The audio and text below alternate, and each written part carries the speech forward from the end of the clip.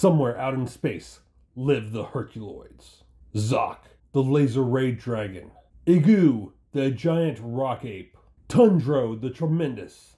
Gloop and Gleep, the formless, fearless wonders. With Xandor, their leader, his wife Tara, and their son Dorno, they team up to protect their planet from sinister invaders. All brave, all strong, all heroes. They are the Herculoids. Hey guys, Shannon here with Comicgeddon TV, the only place on YouTube where all geek culture collides. If you're new to the channel, welcome. Be sure to hit the subscribe button and the notification bell so you don't miss out on a single History and Origins video. The Herculoids premiered on CBS on September 9th, 1967, created by Alex Toth and produced by Hanna-barbera Production, and ran until September 6, 1969. However, 11 new episodes were produced in 1981 as part of the Space Stars show, set on the distant planet of Amzot, which was renamed Quasar in the Space Stars episodes. The Herculoids made their first appearance on the Space Ghost episode, The Molten Monster of Moltar. The Herculoids fought to defend their planet from evil. The show's characters consisted of Xandor, Zoc, and Tundro, all voiced by Mike Road, Tara, voiced by Virginia Gregg, Dorno, voiced by Ted Eccles, Igu by Ted Cassidy, along with Gloop and Gleep, voiced by Don Messick. Xandor was the leader of the Herculoids and protector of the planet, who worked alongside his wife Tara and their son Dorno. The other members of the Herculoids were Zoc, the flying space dragon, Igu, the rock ape, who is an extremely large and powerful simian, which has extremely dense rock-like skin and is nearly invulnerable to harm.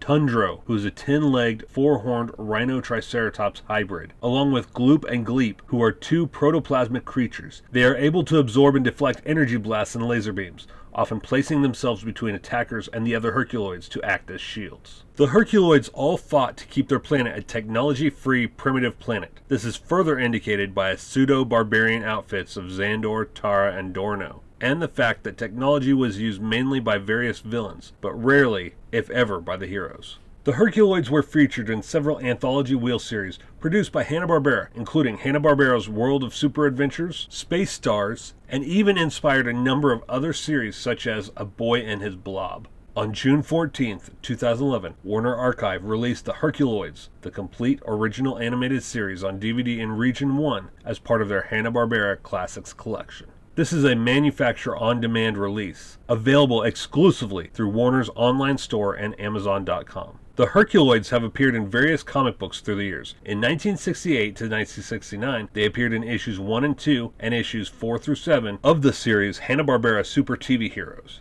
In 1978, they appeared in issue number 3 of the Marvel Comics series TV Stars. Between 1997 and 1999, they appeared in issues number 5, 9, 13, and 17 of the DC Comics series Cartoon Network Presents. In 2016, the Herculoids played a major role in the DC Comics series Future Quest, that also featured characters from various animated series produced by Hanna-Barbera, such as Johnny Quest, Space Ghost, Birdman and the Galaxy Trio, Frankenstein Jr. and the Impossibles, alongside Moby Dick and Mighty Mightor. Space Stars was a 60-minute Saturday morning animated program block produced by Hanna-Barbera Productions and broadcast on NBC from September 12, 1981 to September 11, 1982.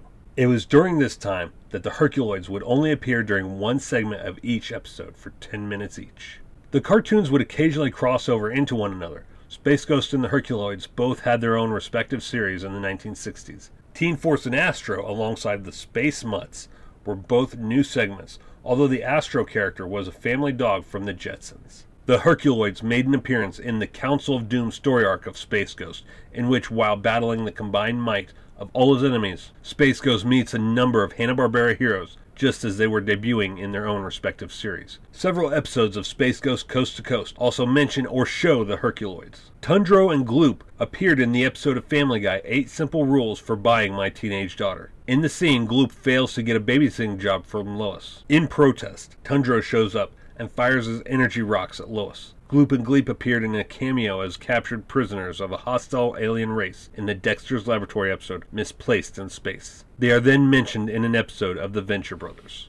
The Herculoids series has aired in French, Chinese, Italian, Portuguese, Spanish, Hungarian, Japanese, and Welsh. The Herculoids were the topic of an article by Danny Roth entitled Alex Toth and the Herculoids Help Define Science Fiction in Animation, from April of 2019 on sci-fi.com. In it, the author stated, the impact of the show is enormous. You can see its influence on Star Trek, which was also airing at the time. You can draw a line between the Herculoids and Star Wars. Toth himself, inspired by the works of Ray Harryhausen, would go on to influence animators and comic book artists for decades after. And the Herculoids is arguably the crown jewel of his achievements because every episode featured dynamic new characters, all totally original and all perfectly simple. You can listen to the entire podcast the article revolves around by following the link in the description below.